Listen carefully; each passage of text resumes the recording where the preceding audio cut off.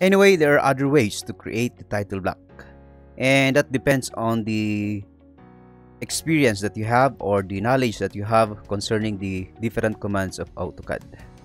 But before we try to create the title block with a different method, you may have noticed on your trim command while you're at the middle of it, for example, so I type TR and then hit twice the enter, 1, 2. You will see on the tooltip that it states that select object to trim, or you could press shift and then select to extend the selection. For example, let's go down here. I'll press shift and then it could extend these lines. So trim could be used interchangeably with the extend command. So while you're in the trim command, you could actually extend the geometries. But for now, let's just trim this. And to just demonstrate the extend command, so EX for extend, enter. And it's the same principle with the trim command.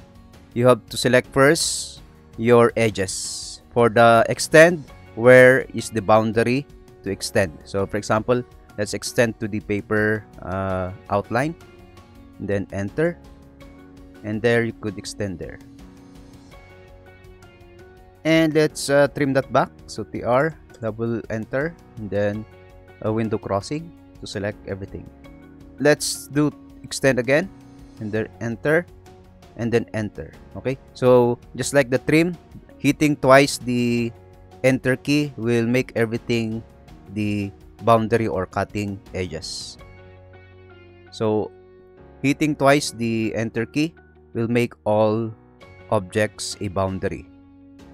And that's the same for trim. So let's trim. So TR, and then I will hit enter twice, 1, 2, and then I could cross select this one to immediately cut those unwanted geometries. So let's proceed in creating again the title block, this time using a different method.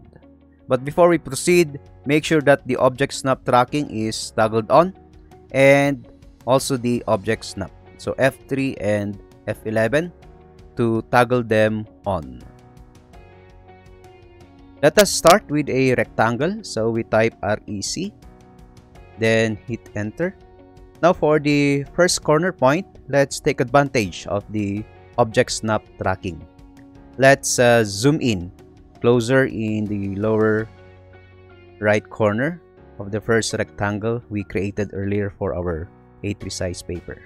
Then hover your cursor over the end point until the snap point appears. Now drag your cursor towards the right so that the green dash line alignment path appears.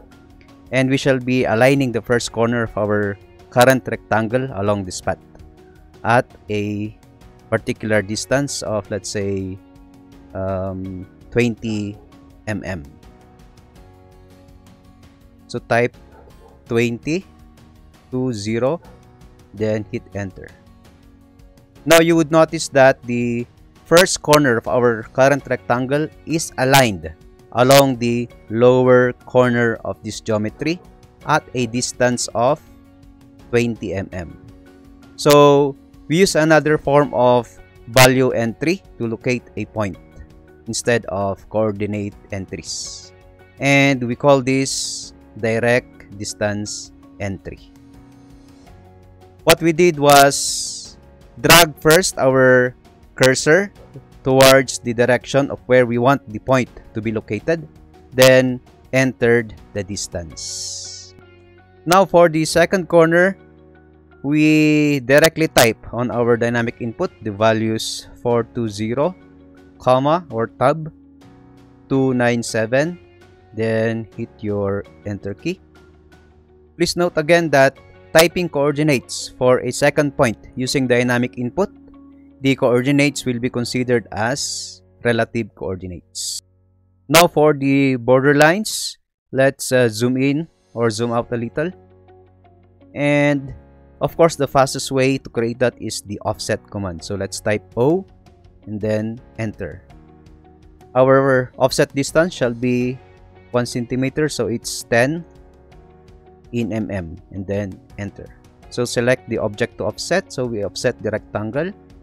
So select it and it highlights, and move your cursor towards the direction where you want the offset to be located. So of course you want it inside, not outside.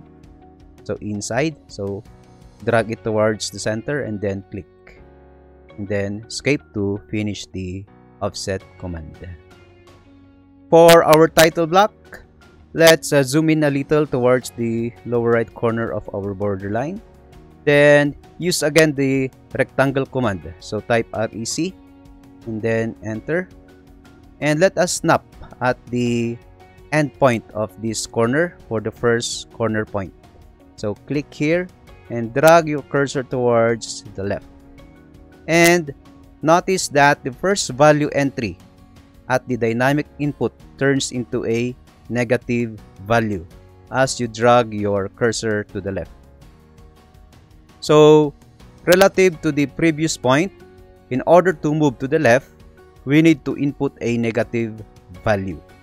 Same is true if you want to move down in relation to the previous point.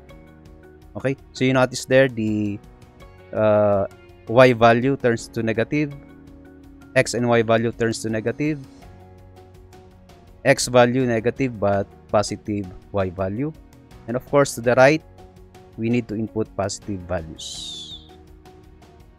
So to delineate our title block, we type negative 70, comma or tab, and then positive 20, and then hit enter. Now for the horizontal major division, we use the line command. So let's zoom in a little more, and let's type L for the line command. So L and then enter. Again, let's make use of object snap tracking and direct distance entry for the first point of the line. So hover your cursor over this midpoint, then drag your cursor along with the alignment path, then type the distance of 10 and then hit enter. And for the second point, let's drag your cursor to the right until the snap point appears, and then click to snap at that particular midpoint. Then just press escape or enter to finish the command. For the vertical division, let's re-invoke the line command. So just press enter or spacebar and hover your cursor over this endpoint, and then move it upwards along with that alignment path towards this upper part of the title block. And then when that snap point appears, click and then drag your cursor towards the bottom part of the title block and snap to the perpendicular. So click and then enter or escape to finish your line command. For the other divisions, you just create another line. So L, enter. From this midpoint, we click, and then to this perpendicular snap point, we click and then enter. And for this division in this part, we just select this one, then copy, so CO, enter, and then from this endpoint towards this midpoint, and then enter to finish the command. And there you have another title block done in a different method. And as you progress learning the curves and the different commands in AutoCAD, your efficiency, your precision will improve as you progress in honing your superpowers in the AutoCAD universe.